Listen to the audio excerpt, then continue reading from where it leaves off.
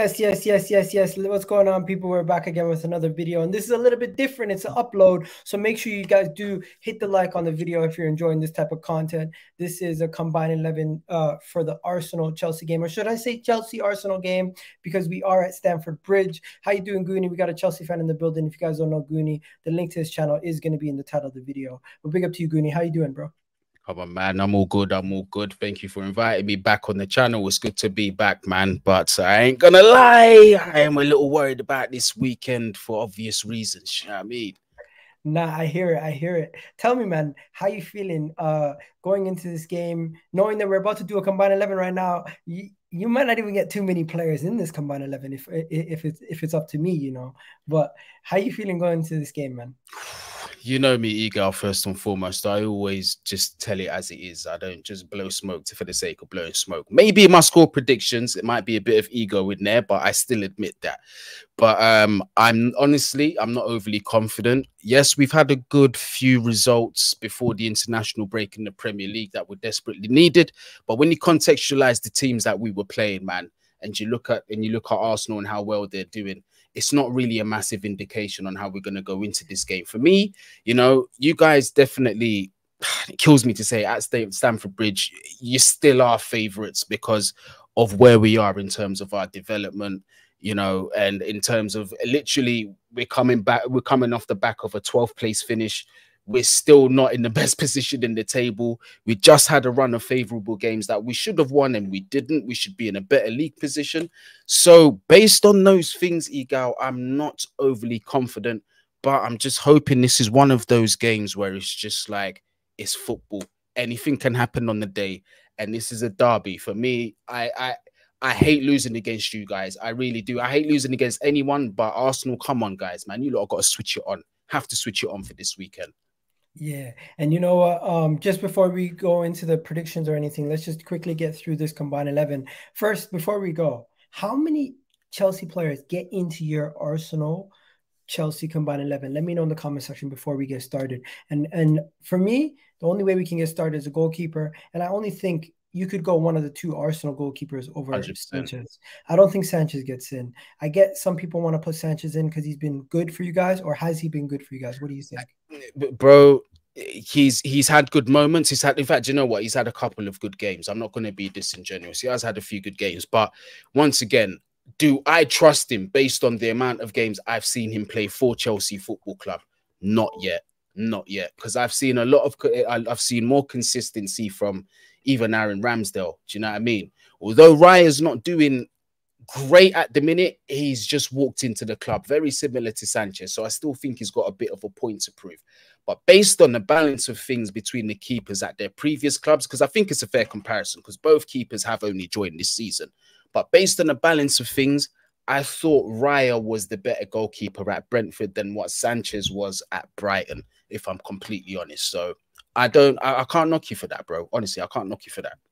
Okay, so first we got the goalkeeper. We're gonna put David Raya in goal. Now, next we're gonna go the back four. So left back Zinchenko, right? No question. Or what are you saying? You trying to put Colwell in there or somebody?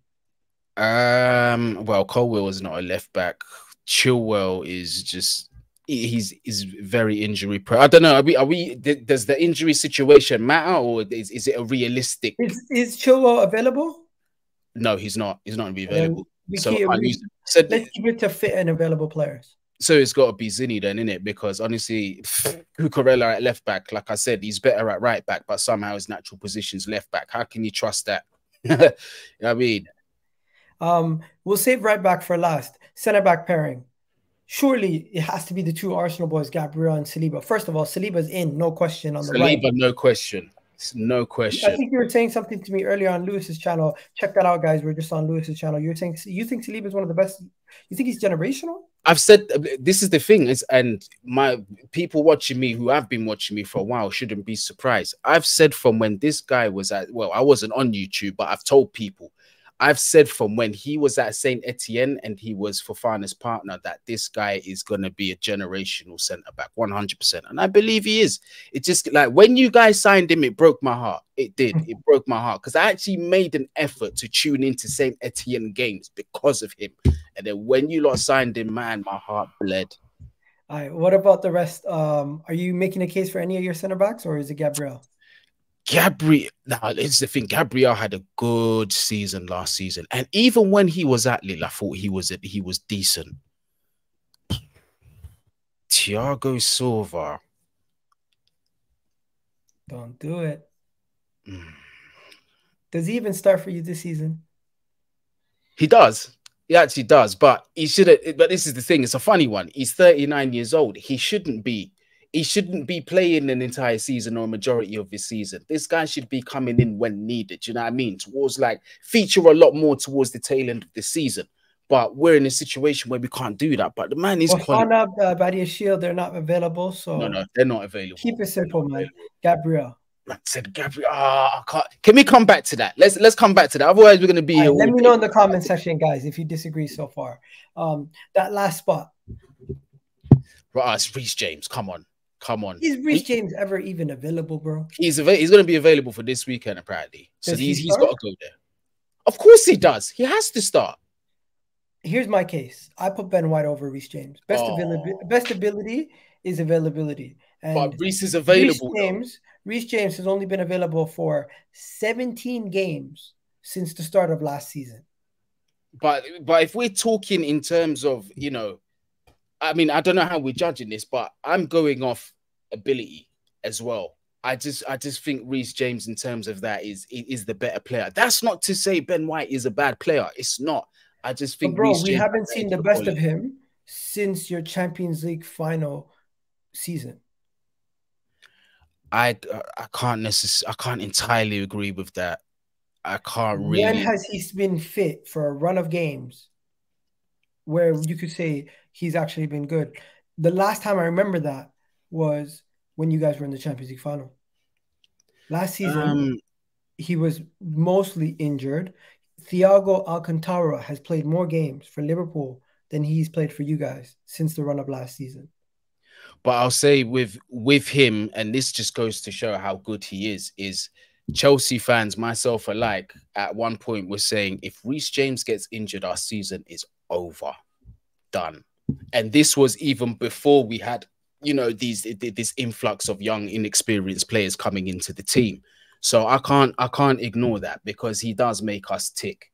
And if we're being honest, if we're having honest conversations here, if he was to be available on the market right now, I think the majority of top teams are going for him like this. I already know that Florentino Perez. Here's my case. They're going to ask you to send him on loan because they're not going to trust that he's available all the time.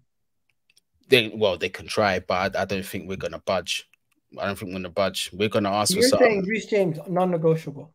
Yeah, for me, it's got to be Reece James. Has to be. I think there's been Trippier's been better than him. Kyle Walker's been better than him. Ben White has been better than him. And over the calendar years, you could say even Trent's been better than him. So over the last couple of years, he hasn't been available enough to be better than him. I've got to disagree, man. I've got to agree to this. We got to agree to disagree there. But listen, it depends how you judge it. I'm willing to give you Reece James. You give me Ben. You give me Gabriel. All right, fair trade. Fair trade. Okay. What are we saying for the midfield?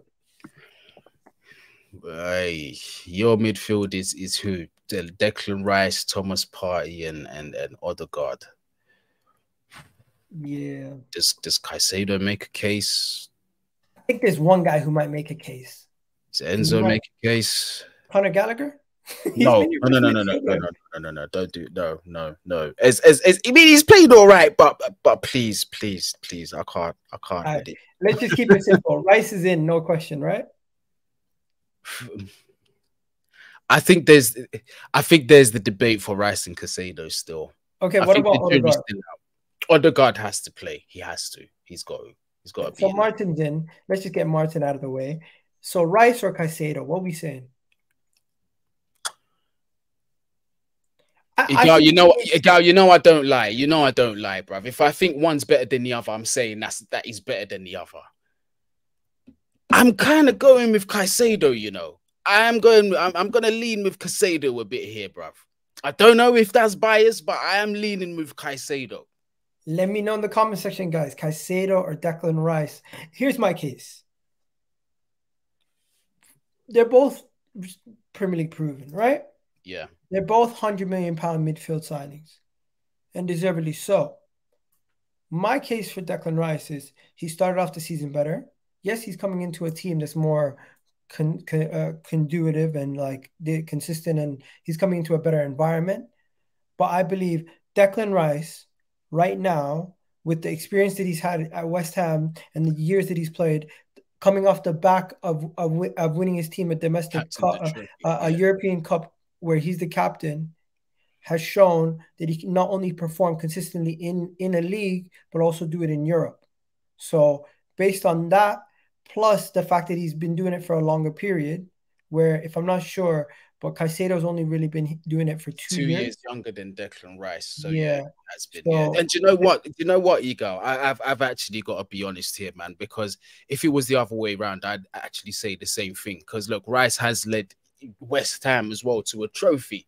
You know what I mean? And you can't just discard that. I think Rice gets underrated for the fact that he was doing it at West Ham. Now that he's at Arsenal, people are actually realizing he's one of the better midfielders in the league. Yeah, you know what? I agree. I do have to say Declan Rice, man, because again, the European point is a very good point as well. You know what I mean? So there you go. And then the final spot. Should we give it to Enzo? What are you saying? Enzo's not a number 10 though. Oh, okay. You're doing a flat midfield. Oh well, Rice is holding, and then you've got the pivot. Yeah. So what are you saying? Enzo? Who's the other choices? For Enzo, Arsenal? Conor Gallagher. No, I mean for Arsenal. Partey. Ooh. A lot of people say Partey gets in, no question. Enzo for me. But then I'm looking at it from the standpoint that Rice is already in there. So maybe I'm doing the wrong thing because I'm looking at this for balance. But would Chelsea be a better team right now if they had Partey in this team?